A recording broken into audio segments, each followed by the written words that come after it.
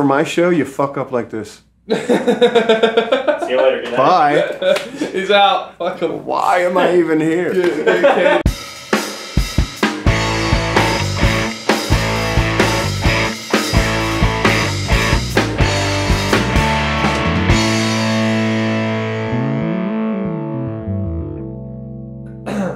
Hello, people of the world. Welcome back to another episode of Sam Sessions. We're here in the acoustic A room of South Austin Music. Got a very special guest today. To my right is Bobby Rock, hosted by the world's worst interviewer. Let's get it rocking. He's the best worst that I've ever seen. Yeah? You think so? Yeah. I've said this 1,000 times now, but I like to set the bar low so like we can only go up from here. All right. You know, All if right. I introduce this as the world's worst interviewer, then it can well, only that was better. fun. Thanks. Right? Yeah. All right. All right. I'll see you later. All right, bye. Bobby. Okay. So you moved to Austin, was it back in 83? It was 83. Yeah. It was UT that brought me to Austin at first. UT didn't last long. Yeah. Yeah, not after I saw some things. And I had a guitar, I had a PV Deuce in my room in a suitcase. And I didn't last long at UT. Yeah. And just hit the streets and started meeting people and playing music and having a great time at it. Yeah. And everything that Austin had to offer was there. I mean, it was just wow. I mean, I can afford to live. I can play music, and I got a decent job.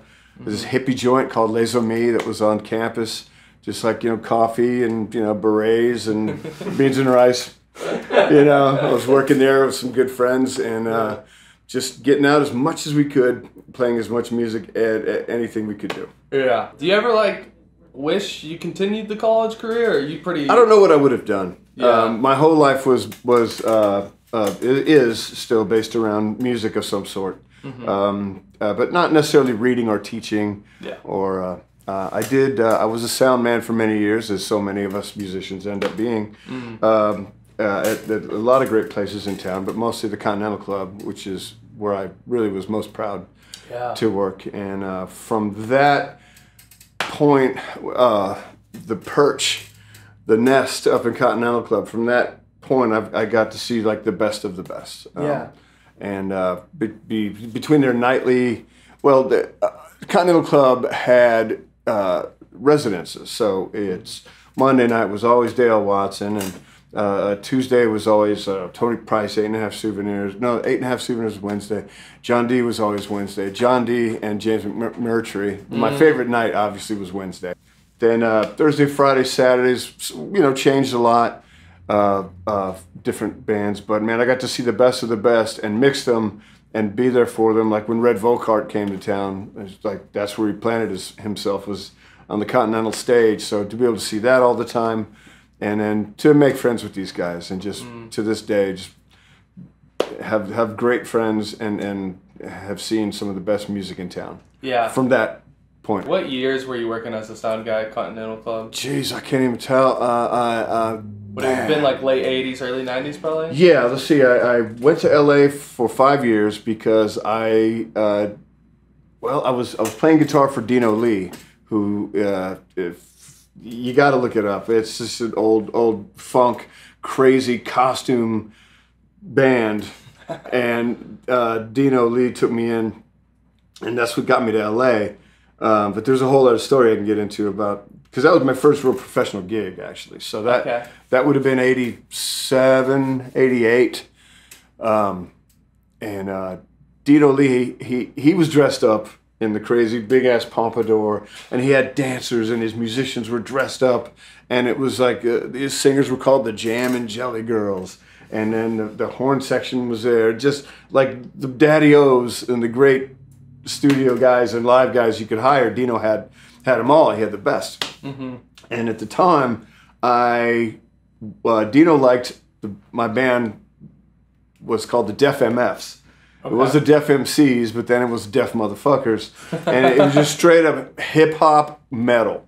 No shit. Just and that's where I got the nickname Rock, because the MCs would do their thing, rock, and when they said rock, then it was like, oh, solo time to go. Yeah. And I just go, yeah, and it was a fun thing. Dino loved that, so Dino brought us on to a bunch of his shows, and I was at was the Ritz Theater, and we were playing one of our shows, and Billy White, who I'm sure everybody knows, just historical metal guitar player from Austin, and who soon moved on to do so many great things. But at the time, Billy was the motherfucker. I mean, it was like, damn, you know, and Billy came in backstage after he had played, and he was looking at me. He goes, "Man, do you want to do this? I can't do this anymore. I just don't get it. I don't like it." And I'm like, sure. So, you know, Dino ended up loving me, and we got along great. And Billy went, at the time he was also playing with Will Sexton, Willing to Kill, and this is before he jumped in to do a lot of other studio stuff and to play with Dokken and things that he had done after that. But he was on his way, and he was done with that one. It was kind of like, here, you hold this for me. You know what I mean? Like, okay. Yeah. And so that brings us to '88, where I moved to LA. Dino would bring us on tour. So that was also my real first touring experience was with Dino. And he had a European label, so we would go to Europe and tour. Oh. And it was back in the days where it was all rental gear. We were on the train, so I had a backpack and 2 guitars. I mean, so you know, the trains every day and just doing it that way. So So I moved to LA. Dino talked me into moving to LA. Probably the biggest mistake of my life. You know, fuck that place. But anyway, what I was doing was playing with Dino, and he wasn't playing enough gigs. And so I was finding myself kind of, you know, what the fuck am I doing? And I didn't really melt into what was going on. It was about the, you know, I don't know, ladies' clothes and big hair, and it was rat poison, and it was so much of that glam going on at the time. It's '88. Yeah. And Guns N' Roses were coming up, and I was more into the, like, I did Jane's Addiction and the Chili Peppers. I was like, maybe there's some place in there for me. Couldn't find it. Yeah. But I did work at SIR, which was a studio instrument rentals. And was that in LA? yes. Okay. So roadie in a van, essentially. So I got to see a whole other part of the music industry.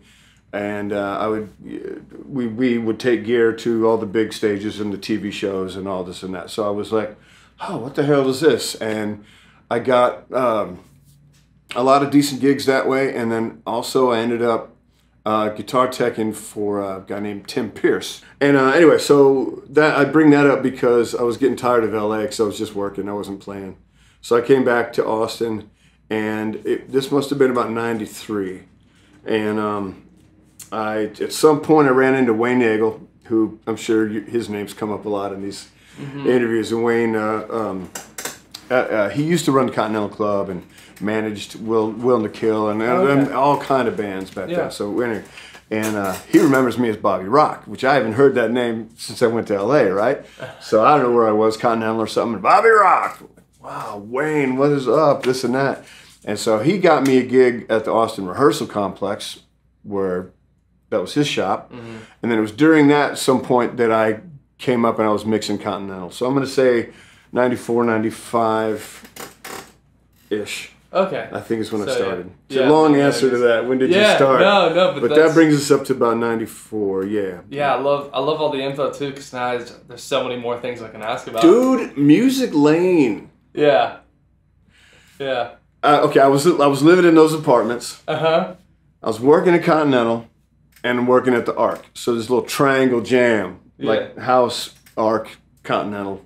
You know, it was great. Jumping back and forth. Yeah, and at some point in the later '90s, I worked here for Billy. So I worked here at South Austin Music. Okay. South Austin Music. And it was great, and I was just holding it all down. But at the time, I was my band Godzilla Motor Company was what I was doing. That was me and Jason McMaster, Chris Conley, and a lot of drummers. Very Spinal Tap. They explode, and you need to find another one. So we actually just finished. We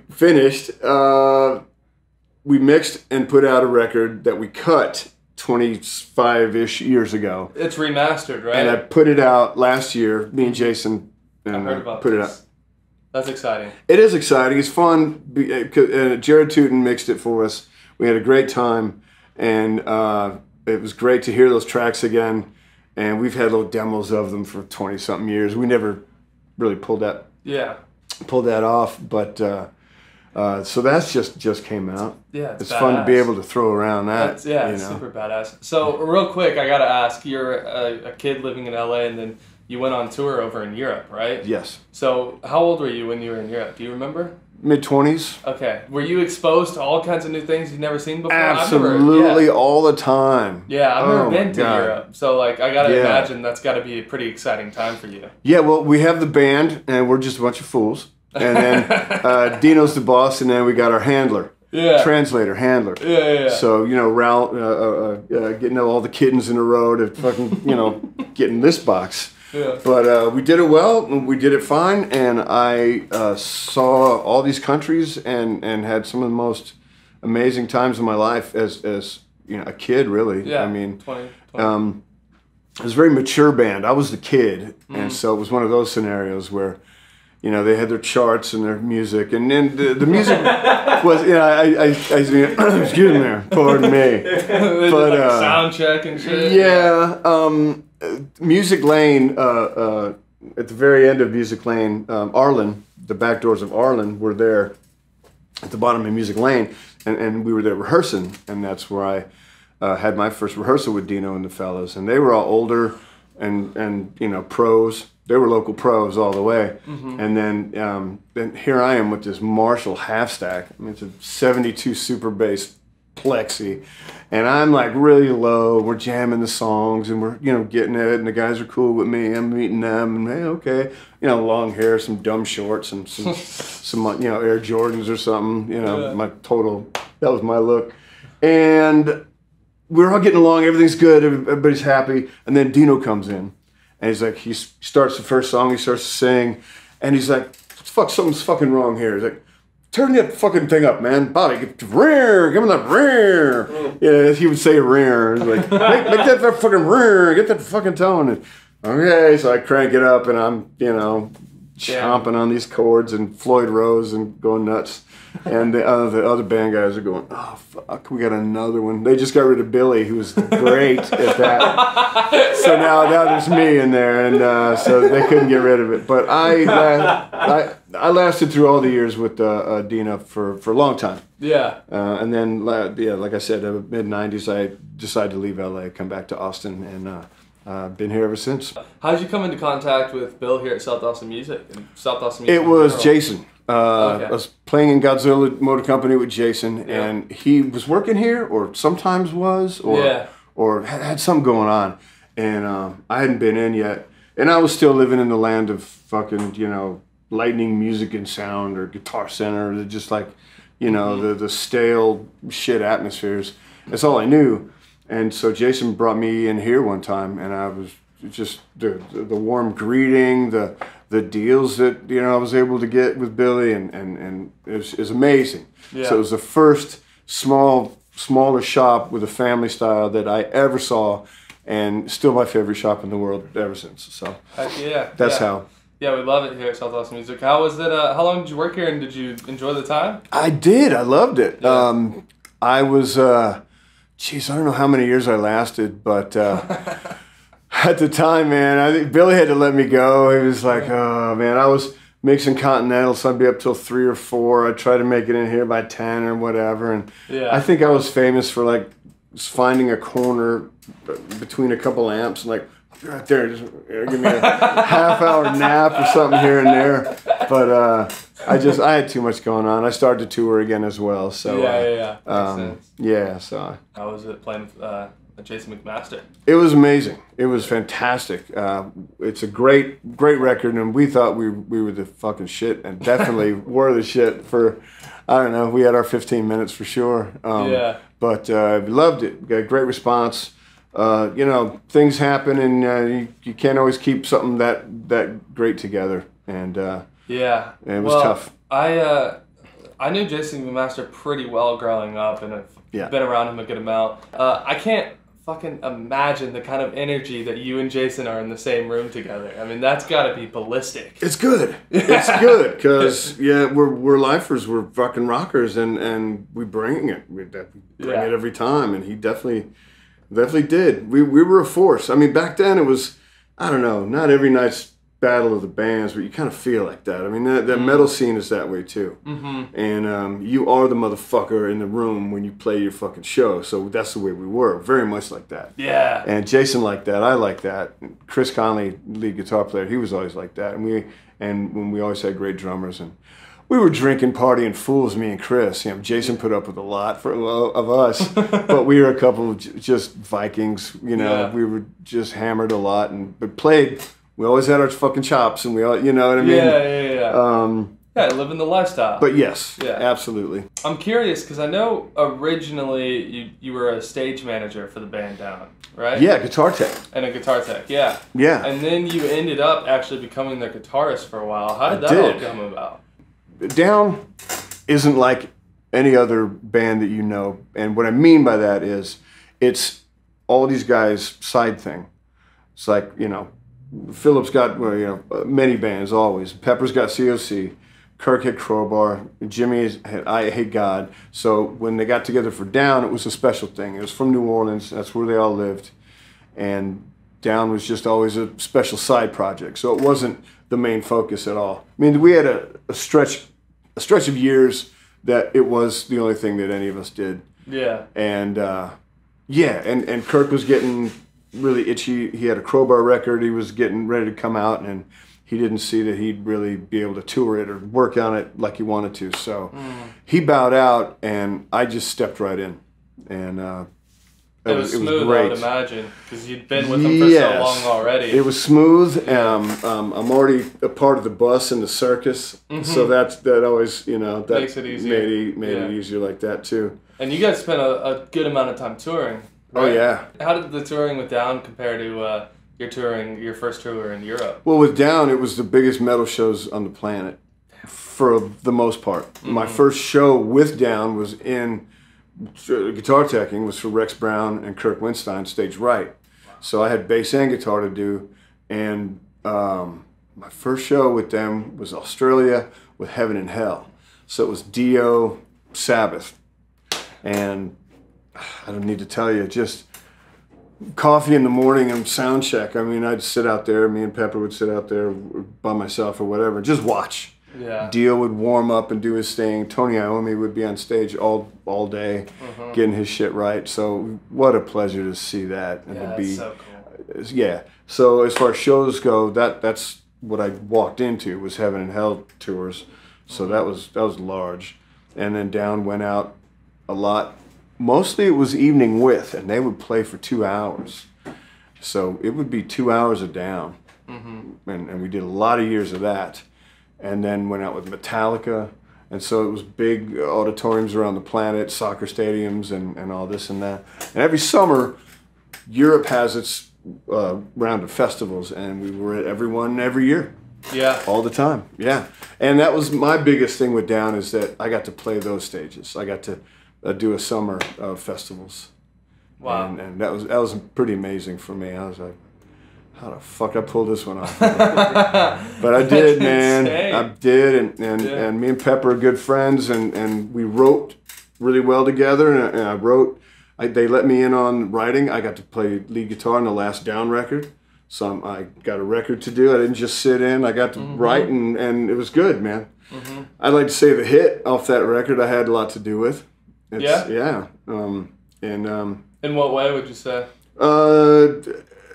Threw my riffs in, and they took them. Yeah? That was a big deal. Yeah, that's awesome. Because they have a lot of music that they had been shelved for a number of years, and they were throwing a lot of riffs out. Yeah. And I was hearing something, and I'm like, fellas, watch. And I threw the riff, and they're like, that's just fine. Go with it. Fuck yeah. And a lot of those moments. I gotta ask, is there a favorite song? And I know you also play with your band Honky too. Honky, yes. But as far as like Down goes and being around, Black Sabbath and even seeing Metallica and stuff, is there a favorite song that you saw performed, or even a favorite song that you got to be a part of performing out of all the tours and bands you've been around?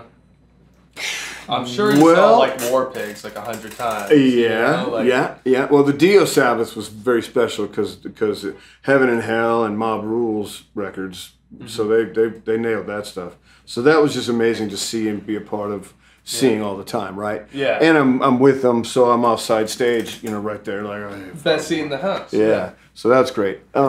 What Down does at every show is they have a song called "Bury Me in Smoke," and when they get to the end of that, whoever friends or rockers are around, it's like, here you go, and it's a handoff. Oh, what? So I got plenty of that being the tech. I got plenty of those handoffs, which are great, and those are fun moments because all of a sudden you're stumbling around and you got a guitar and so Zakk Wylde's got another guitar, whatever. I'm just chomping on this riff, and so every night was fun like that because that's just how Philip, Pepper, Jimmy, and Kurt and Pat, they just very welcoming. No one's egos just blowing out. Just like, here, bro, fucking rock it out, dude. I can't fuck you. Get the fuck out, So it was cool like that, That's crazy. Yeah.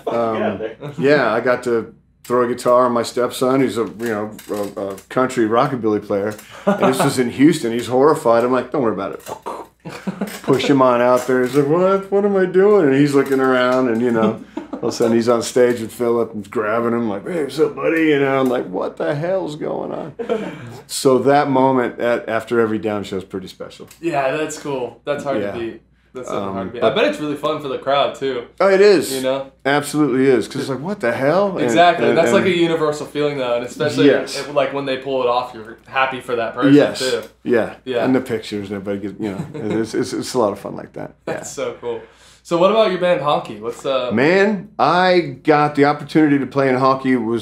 I was still in Godzilla Motor Company, so it was back then, and I was just a big fan. And they had come into me to record a song I did for them, "Beautiful Girls," that Van Halen song. Oh, so they came in to record "Beautiful Girls," and I was in there with them, and we recorded that, and they put it out on a single, and the guitar player Carson was going to split. And he pretty much gave me the keys to the gig, The other guys were all friends, not as good as, well, you know what? I didn't really know any of them that well, but I had been really warmed up to them and hanging out with them. And me and Pincus hit it off, and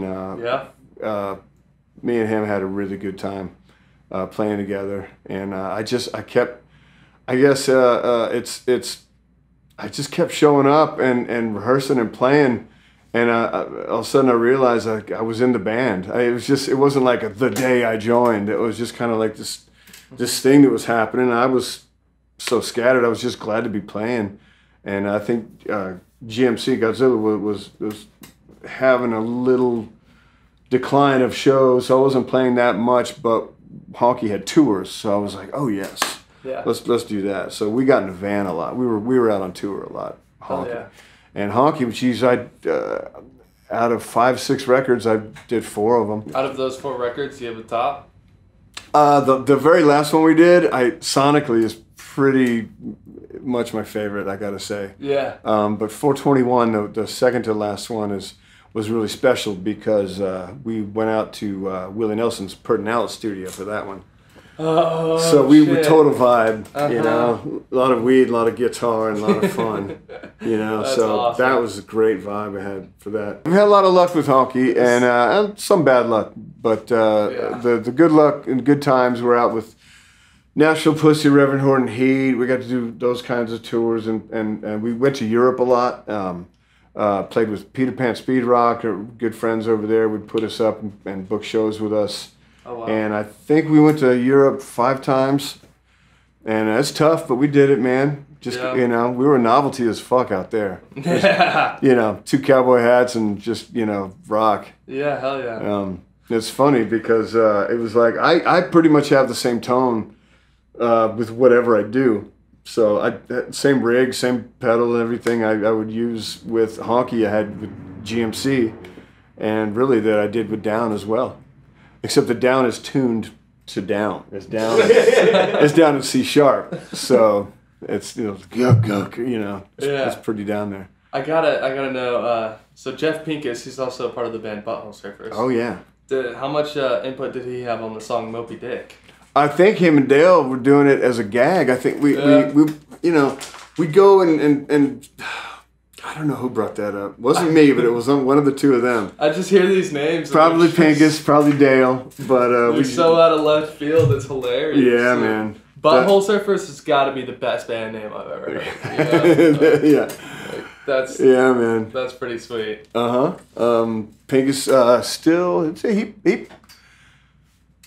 Paul Leary, the guitar player, Butthole Surfers. He mixed our last two records.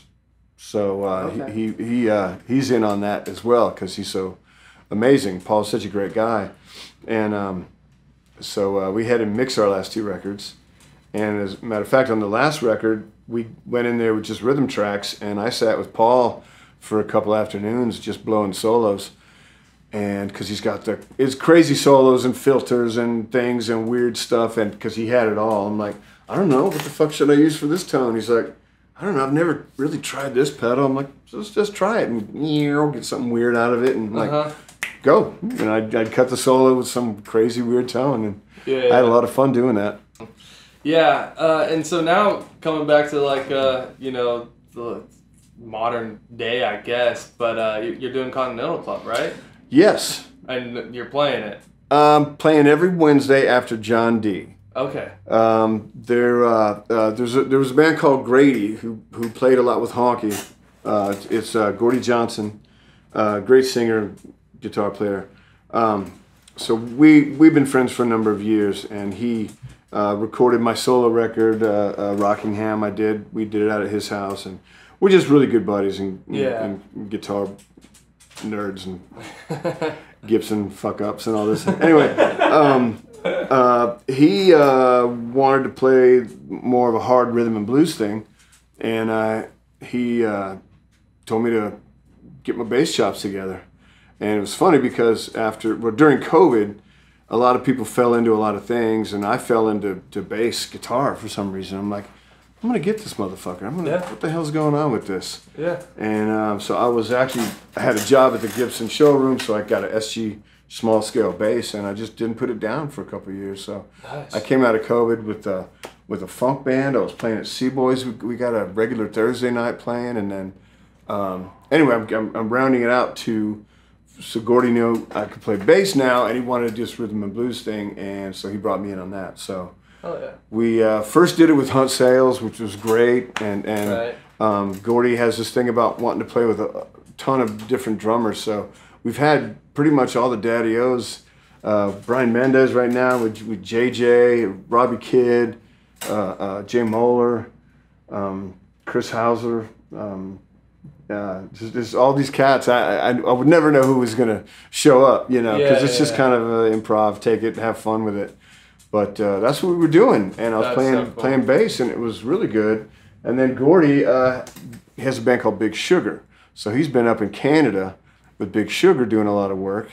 And so when he's like had to go do that, but we wanted to keep those nights, right? You got to keep a residency by showing up and keeping it. So I didn't change the band name. I just slipped in on guitar. And I got Scott Nelson playing bass, and I've had a couple drummers. Right now it's Brian Mendez. Yeah. And we're just up there bullshitting, man. Yeah, and we're just having a good time with it. And that's the best way to do it, though. Yeah. So we're keeping up this slot and waiting for Gordy to get back. Well, good stuff, Bobby. I think for the next part, we'll jump to this or that. This and that. Yeah, I'm ready. I'll give you two quick options. The first one that comes to mind is the go-to.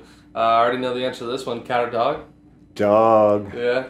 Dog. That's my chupacabra. Yeah. Let's do it. Getting in on the video. That's chupacabra right there, buddy. Mwah. Yeah, that's a good boy right there. Yes. Next question. Who's pretty? Chupacabra, how do you feel about the music scene in Austin? That's right. He's like, I don't know, how's it taste? He says cheeseburger. Let's see, Gibson or Fender? Gibson. Yeah. I've always bought Gibsons even since I was a kid. I just Les Paul's. I see the tattoo there too. Les Paul's probably the best that I think ever. And there's a lot of triangles and circles and all kind of crazy stuff. But I always go back to Les Pauls, SGs. Yeah. Yeah, I really like the Gibson. Nice. You like movies or TV shows?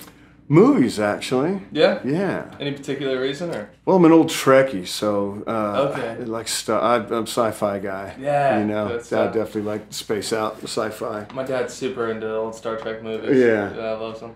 What about iPhone or Android? Got an iPhone. Yeah. Yeah. Just always have. Yeah, So yeah. I'm going with what I know. Yeah, you and everybody else. Just got rid of my iPhone 6, by the way. It just went out. Oh, wow. That's impressive. Here's why I kept it. That's actually impressive. Headphone jack. Oh, yeah. Pump. So I It's miss. kind of messed up that they took that away. I think so. I have an Android, but it also doesn't have a headphone jack Yeah, yeah. anymore. So Oh, they finally caught up to the whole Yeah. headphone jack. Yeah. Finally caught up. Shut I your stayed with dirty iPhone. mouth. I give everyone shit for the iPhone thing because I hear so much shit on the Androids, and it's probably all just so irrelevant to you. Well, my but- wife loved the Androids, but I had to deal with 2 phones. I got a free one, so I'm like, all right, here, try iPhone. She goes, okay. She's all right with it. But she was Android strong. Android's Well, the thing about it is corrupted her, man. her phone was always smarter than mine. You know, this one we were watching a Lord of the Ring movie 5 years ago, 4 years ago. I don't even remember. And it was like a question about, what are the other movies called? And I asked my phone, what are the other Lord of the Ring movies or whatever? And like, can't find it on the web. And it's like, okay. And her phone, she just asks anything, Yeah, What's yeah. my favorite color? Blue. Okay, great. Whatever. Just it knows everything, but It's a little scary, but it's Yeah. also kind of accurate. yeah. Do you like playing big venues or small venues? Big, of course, Yeah. because I can use up some stage. I don't stand there. Yeah. If I got the stage, I'll use it. Yeah. Especially I that's got awesome. wireless. Forget about it. Mm-hmm. I Yeah. love seeing people run. But small stage and small, tight. That reaction's beautiful too. There's Yeah. something about that. That was definitely part of Honky's thing. We were smaller clubs, but we could pull them in. Yeah. What about conspiracy theories? Do you fit into any of those? Is your favorite one? Yeah, I like to have fun with them. Yeah, I like yeah. the ones that are funny and no one's trying to hurt each other over. But It's hard to find those. there's flat earthers I find pretty funny Yeah. and Full of entertainment. those yeah. people. My wife and her son they have fun with conspiracy theory stuff too. Like Yeah. if it flies, it spies. Stuff like that. Not seriously though, but yeah, it's fun. I think it's fun, but the people that get really disturbed and angry over their conspiracies are, no thanks. Yeah, it's a little too intense, Not for me. Yeah, I got time. absolutely. I got time for that. Crypto or stocks? Stocks. I don't know what the fuck crypto is. You know what? Nobody does. Nobody does. As a matter of fact, I think it's on South Lamar. There's a billboard, and it's a crypto billboard, and it literally just says "Crypto is real." Yeah. Like that's their whole marketing for the fucking thing. Like For some it's reason, not that like scares the shit out of me, though. because it's not like crypto is safe or crypto is good. It's just like, Yeah. hey, this does exist, by Yeah. the way. Like crypto is real. Yeah. Just Well, I watch basketball and drag racing. Those are my 2 sports I like. Nice. And the crypto is buying the stadiums now, and they're big money now. Yeah, well, it's the deepest conversation I can go into crypto is what we just had. All right. And then it's like, Well, we understand each other. yeah, everything else. So now about NFTs. You don't know? I'm impressed. You got any NFTs? I mean, no. I got those punks. Picture a chupacabra, maybe. Hey, that's actually one NFT I would invest in. There for you sure. go. That's right. We should cut up the one where you're just holding them. That's a fucking That's right. South Austin Music's first NFT That's right right. there. Me and Chupacabra end up on the picture. There's no room, but never did end up on the cool thing. Yeah, we can make it work. Right on. You like going camping, or would you rather stay in like a nice city hotel? Camping would be fun, but I'm definitely a hotel guy because I haven't been in the outdoors a lot in my life. I'm a city kid. I'm from Yeah. Chicago. I've always lived around cities, so Yeah, that's the way to keep it. Yeah. That's nice. You like dressing in style or comfort? Comfort, Yeah, yeah. for sure. But I try to find some style in there. It's always somebody's shirt, like a Tom Oatley shirt on today. But Yeah. I go for these side pockets in the dickies because I got my glasses. So There you getting go. older and I need to see. So I'm like, I got them right there. They're right there in my fucking pocket. It's practical. That It way. It's is. what It is. Let's say you're going out for the night and you're putting some cash in your wallet. Would you rather have $5.20s or a $100 bill? Oh, 520s. Yeah. Because you're gonna use it. You're gonna piss off whoever gets the 100. Iced tea for my wife and I, please. Yeah. Coffee or tea? Yeah. Coffee. Coffee? Yeah. That's always the way to go. Let's see here. Let's do one more. You like cocktails or beer? I like cocktails, but I like whiskey. I like bourbon, but I like beer. Yeah. But I like the bourbon more than I like beer. So I fully ruined whiskey for myself because when I was quite a bit younger, I would go out and I would just get Jack and Coke all the time. And then I'd get sick off of it because I couldn't handle my shit. Yeah. And now I like hate whiskey. So if I was going to try and get back into whiskey, what's the whiskey go-to drink I should be trying? Well, it's the Coke's fault. It's not the whiskey's fault. Yeah. There's a lot of delicious whiskeys. I mean, touring, Pincus and I, we drank tons of Jim Beam. It's just like, Yeah? gets that fire, gets you going, and you feel like being a handsome, entertaining fella. Yeah. But I like the Irish whiskeys as well. Yeah. I And mean, then what would you mix it with? I don't. Okay, just straight? Oh, yeah. Oh, hell There's yeah. your problem right there. Okay, Just yeah. mixing it. It just does. You don't need anything in it. Yeah, just Some put it ice? down. Some ice. Yeah. All right, I'll keep it in mind. Maybe Don't I'll... put any Cokes in your booze. It's not right. Yeah, it's It's just not right. sacrilegious, right? Something you like know. that. Yeah.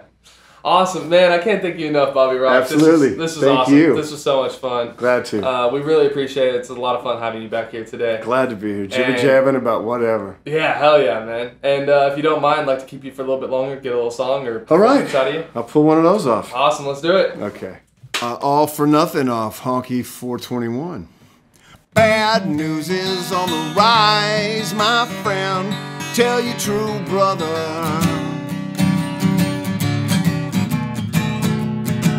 And the blues is right on time, my way.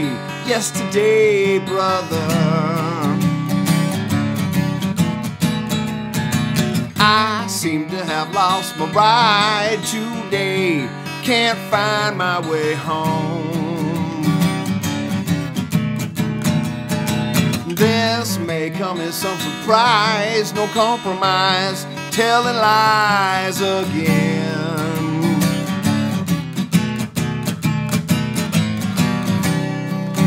All for nothing, I can't find my way home. Give me something to need, make it shine for me, yeah.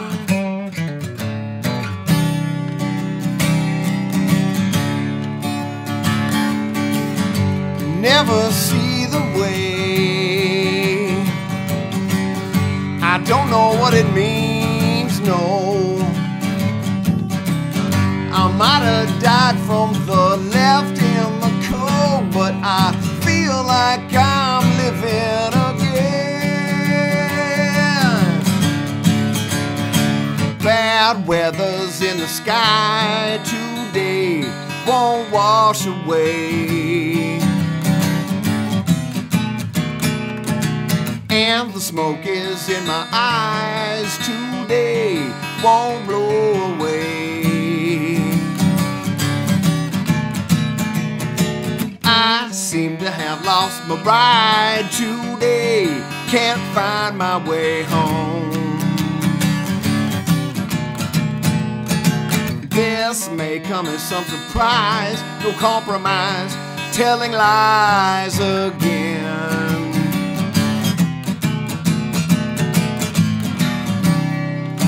All for nothing, I can't find my way home.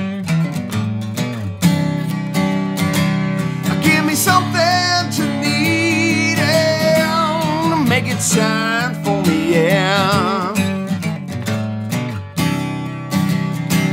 Caught in the middle, never see the way.